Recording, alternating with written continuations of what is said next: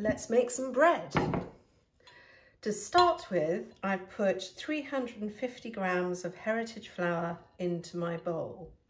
I'm going to make a well and pour the water into it.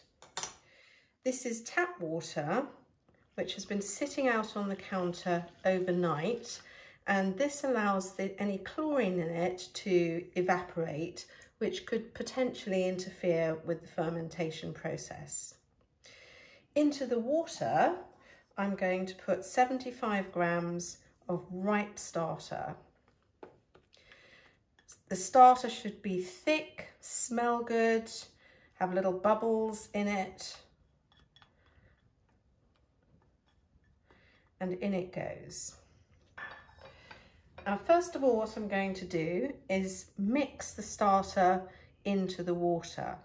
So just basically go in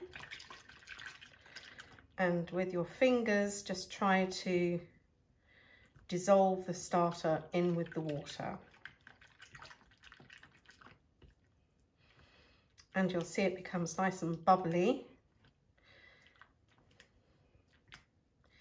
And then using 3 fingers, slowly start to mix, blending in some of the flour as you go.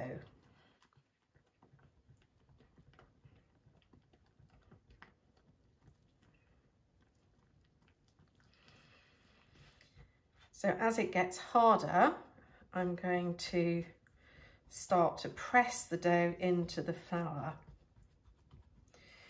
And I'm going to use a little dough scraper to help me with this process. First of all, to get any dough off my fingers, but also just to bring the flour down, which is around the sides of the bowl. Now, it's important that all of the flour comes into contact with some of the water, because this part of the process is about hydrating the flour, and it takes time for flour to hydrate. So don't be too impatient at this stage. And also don't be tempted to add any more water. This recipe has 70% water to flour, which means it's classified as a high hydration sourdough. But I have purposefully kept the level of water at that level because spelt is extensible, which means it spreads out. And if you add too much water at this stage, it will make the dough harder to handle later on. Okay, so it's coming together.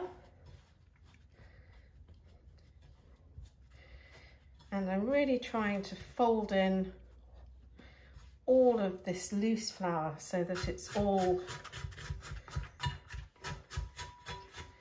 in contact with the water. Turning the dough over and pressing down.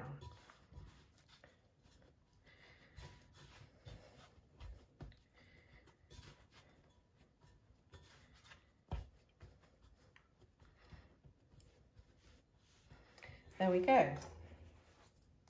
So now I'm going to leave the dough for 2 hours and I'm going to cover it. You can cover it with plastic, a food cover like this, or probably the best thing is just a damp tea towel like this. And I have a dough bowl cover as well.